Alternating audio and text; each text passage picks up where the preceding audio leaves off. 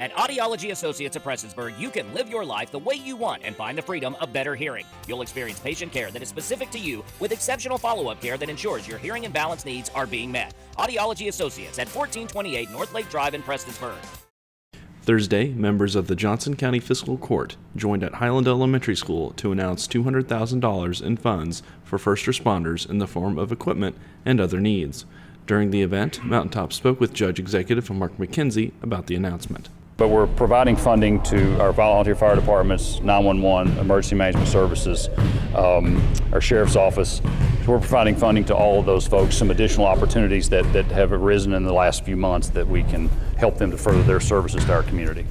With funds from the American Rescue Act and coal severance, funds will go towards needs such as CPR machines, a new communication system for the Johnson County Sheriff's Department, and $10,000 for Johnson County's volunteer fire departments. We are getting funded for two of them, one from the county of Johnson and one from the city of Paintsville.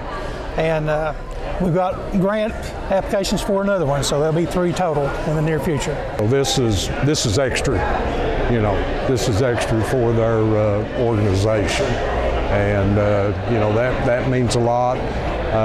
On the self-contained breathing apparatus grant, there was a 5% match that each fire department had to make, and of course the judges provided funding for that. So those two items alone is a big help and a big boost for all of our fire departments in Johnson County. Currently we are dealing with an analog system. Communication in parts of our county are difficult now. There's not enough coverage.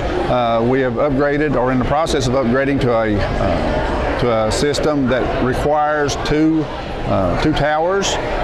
With this communication grant that has been presented to us through the fiscal court, we will have a microwave link between the two towers, which will allow us to have a system that should be able to have good coverage throughout the entire county. Well, the good thing about this is that we've got the flexibility to get whatever our particular needs are. We have needs for swift water rescue, we have needs for wildland firefighting. You know, like a lot of the departments in the area, we've been out a lot these last couple of days, so there are hand tools and different types of hose and equipment we may need for that. So we're just going to have to sit down as a group, as our officers of the department, and set some priorities and determine what would be the best route to go with this funding. Also included was $50,000 that will go towards moving the county's 911 center to a new building. For Mountaintop News, I'm Joel Cordial.